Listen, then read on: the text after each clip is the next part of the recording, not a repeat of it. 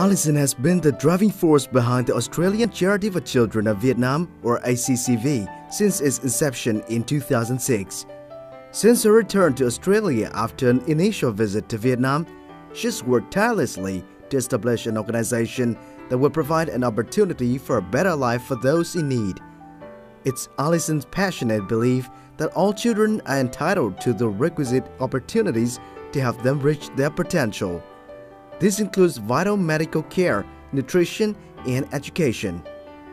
After the introduction of Braille, which teaches visually impaired students to read, Alison hopes to equip them with necessary skills to broaden their horizons and improve their employment and education opportunities.